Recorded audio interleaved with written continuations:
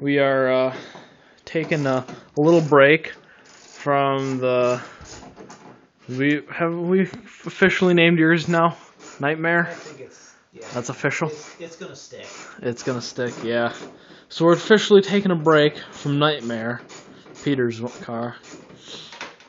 And we're gonna try and show you guys how to replace an oil pump without taking the motor out. We're experimenting. We're doing some, yeah. If we can do it, y'all can too, probably. So we got this here. We got a couple new parts here. Because Adam was really good boy this year. Yeah. And Santa came and he actually got himself. We got an oil pump. And it's got some stuff in there for it, the pickup screen and the drive shaft. And then we got a harmonic balancer, a new distributor, and plug wires with the distributor. So, is that a full bag of Doritos in there or an empty one? Oh, that's definitely empty. Oh, yeah. We don't have Doritos. And then we also got tools over there, which were on sale. And I was like, I don't want to lose money on something like that. So, yeah, we got the hood off now. We're gonna be putting in the oil pump. We got this shiny new distributor that I hope works better than the one that's in there. So, yeah, got that. Got the spark plug wires, which in the pictures, they were orange, and I wanted them to be orange, and they're yellow, which I'm not sure look as good, but I guess I'm not really going to complain about that. It's underneath the hood. Yeah. Says the one who wants to paint everything. Hey, that was last time. This time, I'm still going to paint stuff. Right. Alright, so the game plan here is to take that thing, or maybe just the jack, put the jack underneath the balancer. We're going to jack the car up first, and probably put it on the ramps over there.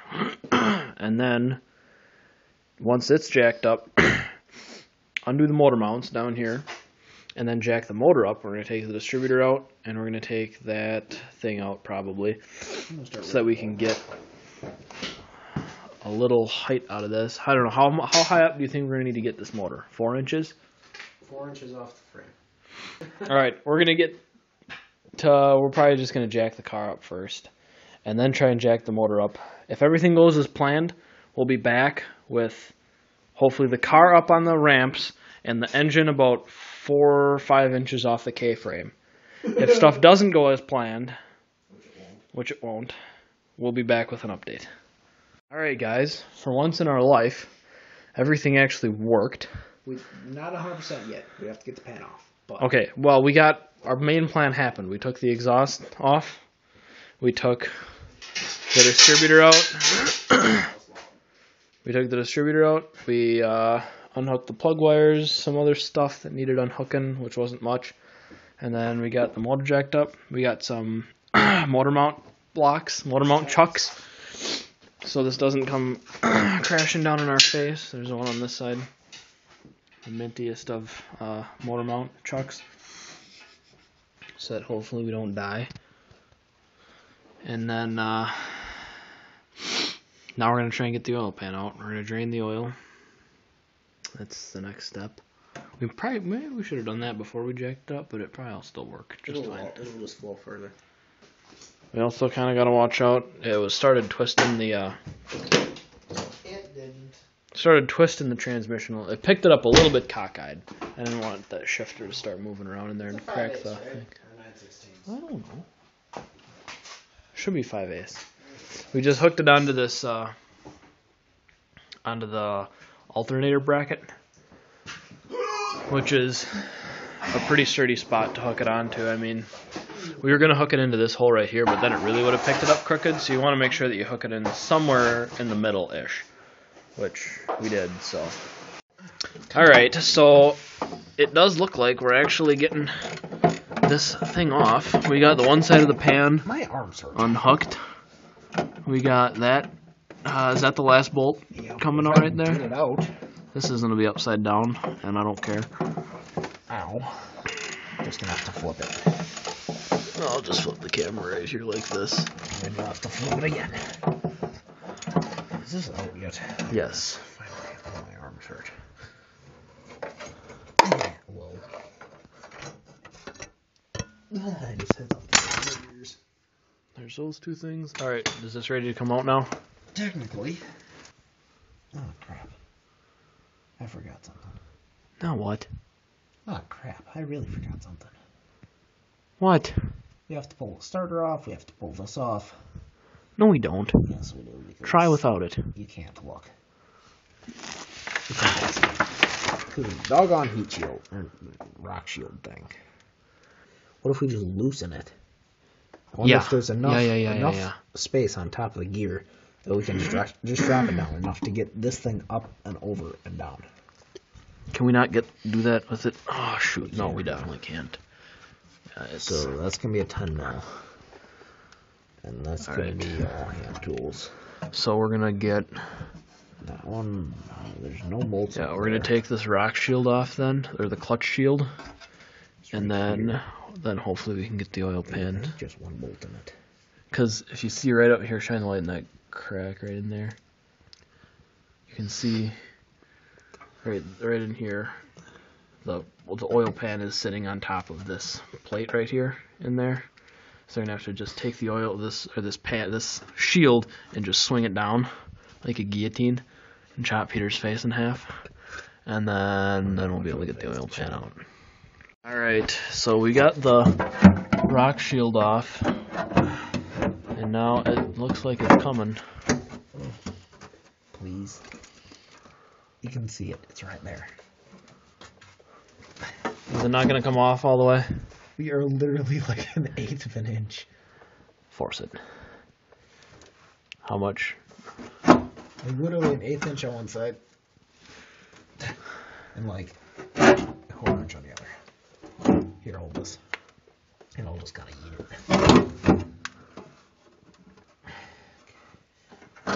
Why does it not want to work right now? What did you do to it? I don't know. I scooched it forward. It's having attitude problems now.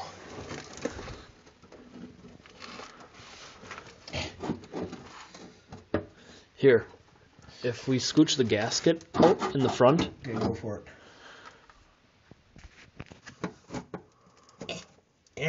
Right. Are you kidding me? Can we raise the engine just a little bit? Maybe. Here's your phone. Alright.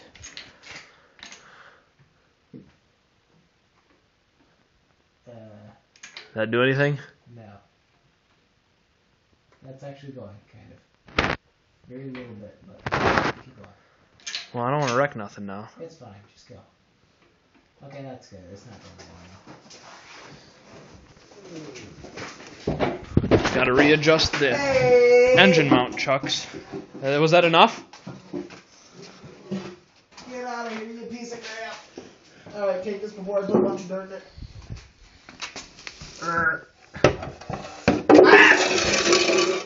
As we put a bunch of dirt in it. Alright. There we go. There bees the oil pump, the old one. That was a lot of work for just changing your oil pump. Yeah, well, it's a lot less work than taking the whole engine out. Because if we were taking the whole engine out, we wouldn't even have it out of the motor yet. Wow. We wouldn't even have it out of the car yet. So now, there should just be one bolt, yep. 5/8. It's this deal right here. We're going to have to take this windage plate off, probably. And then take Is the ratchet wrench underneath there? this bolt out. Yep. Yeah. Not the chungus, though. We're probably going to want the chungus because this sucker's torqued to 60. That's right. I have to put back the one that just ate my fingers. Yeah, we got to take that bolt out right there. And then we'll get the other oil pump. Well, we're not going to be able to get the other oil pump right away. We're just taking this one out tonight. I got oil dripping on me. Fantastic. We're just going to get this one out. And then the new one, tomorrow, we're going to get it and then weld it. Well, you already got it. You just gotta weld it. Yeah, we gotta weld it. Because we're gonna just do the welded on the pickup for the pickup. Just weld it. You just need to send one spot. Just tap it. What? You just need to tap it. It's not even. Yeah, or just put a little bead. We'll do that tomorrow. I'll show you guys how that works. All right. That's it. And the reason why you do that is send your pickup tube doesn't fall off. Because if your pickup tube falls off, then all of a sudden it's going to start trying to pick up oil from right here. And if the oil level isn't right there, it's not actually going to suck any oil up. So you're going to have oil pressure problems. Like big oil pressure problems. Some of these 350s don't have a windage tray. If yours doesn't have a windage tray, you don't need to worry about this. But there's 3 bolts. One right there, one right here, and one right here. And then the one on the oil pump. We're just going to take all 4 of those bolts out. The windage tray and the pump will come out, and that's going to be it for tonight. All right, everybody. It is the next day, and we are ready to throw the new oil pump back in. As you can see right there, we got a really horrible booger weld on the oil pickup. And yes, it sucks. I had to do it with a stick welder because the wire feed was out of commission. I would have made that a lot easier. If you have a wire feed welder, you can just run a nice little bead on there. Doing it with a stick welder sucks. And it's probably not very good for this, so I hope that it didn't crack nothing and that it'll be fine. Work out. So we're going to throw this back in. Well, probably not like that. We're going to throw it in like that. And then, probably more, actually, like that. And then, the other thing that we did is instead of measuring the where to set your pickup screen oil pan depth thing, or oil pan to pickup screen clearance, instead of doing that the right way, we did it the wrong way, which was wherever the old oil pump is. It's not up there. I don't know. I just took this thing, set it next to the old oil pump, and just kind of eyeballed the angle and was like, yep, it's about like that. If you're swapping out the oil pan too, then you're going to need to recheck everything. But I'm not doing that. So, keeping the same oil pan, which means the clearance should be the same, I figured, what the heck, this is easier. And it would be a pain in the butt to try to check oil pan clearance underneath the car with it jacked up on the K-frame like that. So, we're going to start throwing this back together. And we'll be back when we get to that. On my face. Alright. Ooh, I figured out how to get the light to turn on my camera. Wait, what? This is mint. Is that a thing? Apparently, if you turn the flash on, it goes. It's dark? I just have the flashlight turned on permanently. Oh, hold that with your mouth. Just set it down somewhere. So we're taking out. See, I told you not to put this thing back on. I just didn't want to set it down somewhere. Well, yeah, and I just dropped my hat in that big oil slick right there. Yeah. It was on my head and it just fell off and I just kind of rolled over it. And so it's just dead. Yeah. I went from the best hat to the worst hat in about 10 seconds. Yeah. That just went from the best shirt to the worst shirt. This already was my worst shirt. Oh, nice. So now what we're going to do is just stab that right up in there the way it goes. Wow, Adam, that's some great... No.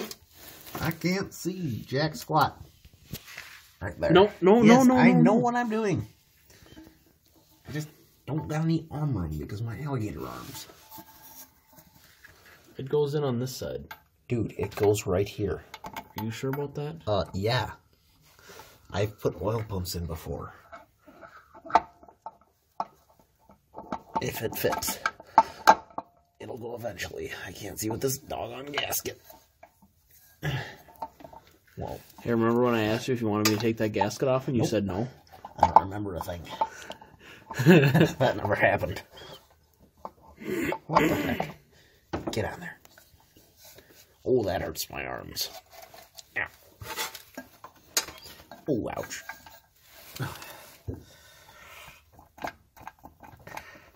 Alright, give me that bolt. It's right here. Yep, right there. You got it. Okay, take the plate. Put the plate on there. And torque this to like 60 foot-pounds or something like that. Is it 55 or 60? Yeah, it's like 60. Alright, I'm going to stop the video here, and we're going to torque the, torque those bolts in underneath there. And that's pretty much going to be it for this video. Oh, we got to put the balancer back. We ain't going to record none of that, though. Oh, well, we should probably show them one product and show them how to got the thing back together. Well, yeah.